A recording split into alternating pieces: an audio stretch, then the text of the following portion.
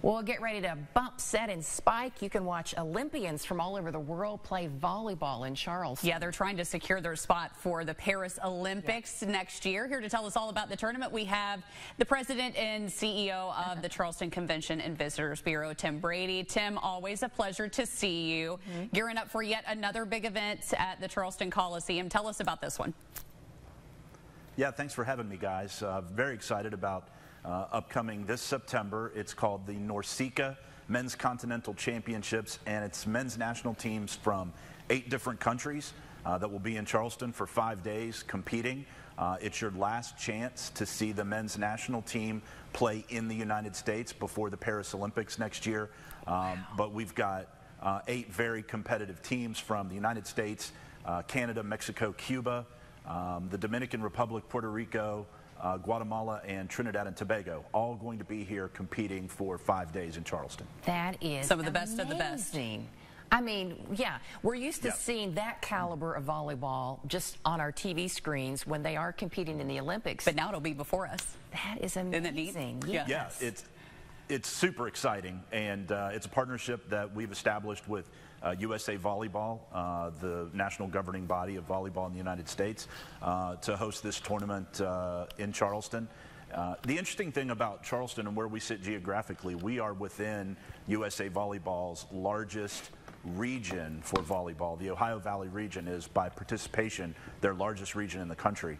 So we're hoping that all of the folks from the Ohio Valley region and beyond come to Charleston to see this and to take in this Olympic level volleyball right here in West Virginia. Well, Tim, it all starts, what, September 5th, and it occurs over the course of a few days. How is the tournament going to work when these teams are competing against each other? So the first couple of days will be pool play, so they'll all play each other, and then they'll seed it out and play to a championship. Okay, and is this open to the public? Can any of us just go in and watch? Yep, tickets are on sale. I think you'll even see some promotional advertisements for it here on WSAZ in partnership, because NBC is the home of the Olympic Games. It's a natural fit for us, but watch your television for some promo codes for discounted tickets, but tickets are on sale. If you go to the Charleston Coliseum and Convention Center website, you'll be directed to where you can buy tickets. But again, keep an eye out here on WSAZ for some specific promo codes for SAZ viewers.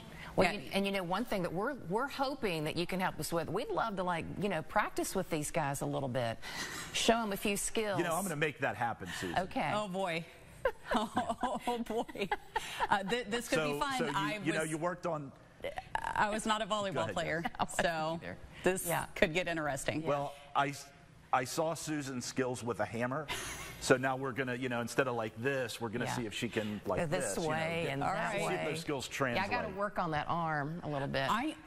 You know what? Listen. These guys, I guess maybe what I'm looking forward to, they're super tall. Yeah. And so I'm like, I know that these guys are going to be towering above us, and that'll be fun. I just want to pick their brain. Too. Yeah, you know what I mean, just for some skills, because I am no expert at volleyball. So this will be fun. Yeah. Tim, we're all looking forward to it. Thanks so much for sharing the information about it so that everyone can come out and cheer them on. That's going to be so fun. Thanks for having me, guys. Really appreciate your time. Love the show, and thanks for giving me the opportunity to join you and your viewers today. Oh, Tim, we always love getting to see you, and I'm sure we'll be planning something fun soon. We can't wait for the first day of the tournament.